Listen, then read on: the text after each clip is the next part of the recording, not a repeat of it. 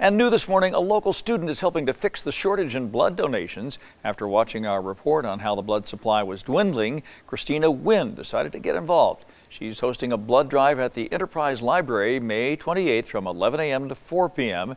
and doing so gives her a chance to win a scholarship.